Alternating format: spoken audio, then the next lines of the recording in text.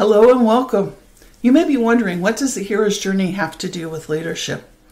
Well, the hero's journey was first recognized as a pattern in mythology by Joseph Campbell, who noticed that heroes in stories typically go through the same stages in their journey towards transformation and success. From Harry Potter to Star Wars, from The Lion King to The Lord of the Rings, we all know how the story goes. An innocent someone, our hero, is jolted from their everyday life by an unexpected event. They must decide to embark on an adventure, facing challenges, needing to grow, finding mentors and allies to join their quest.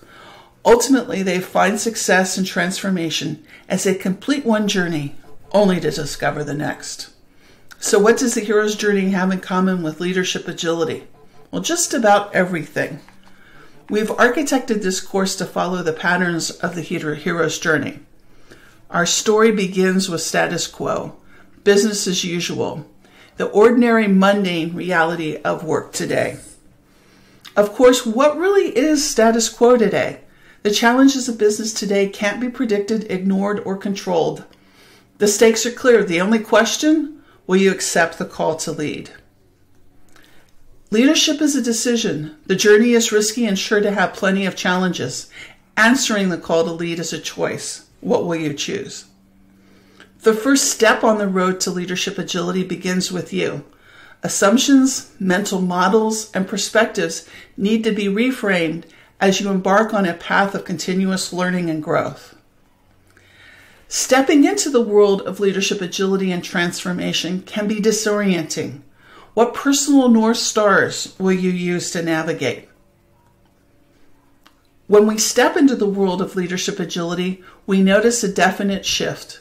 The new realities and rules are unfamiliar. We need to connect with our team to help us navigate the challenges of this new world. And then there's a crisis of leadership. Obstacles, resistance, setbacks. You wonder, who am I to lead this thing? We've all been there. The question, though, is who are you not to lead? Continuing to lead brings in an expansion of the leadership journey from self to team and now beyond. The challenge becomes one of seeing the whole of the work, the whole of the system, serving both your immediate team and the needs of the greater organization. And change is hard. Leading change is harder. As we lead into this new world, we need to fundamentally change how we change.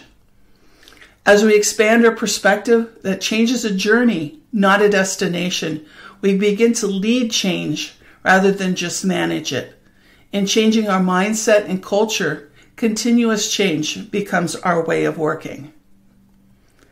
And throughout this leadership journey of growth and change, we discover a path forward for ourselves, our teams, and our organization. And oh, the stories we will have to tell. And now this cycle and our course is almost complete.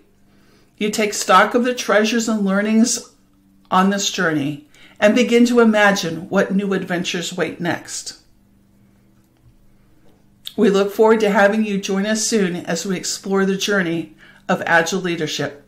Thank you so much.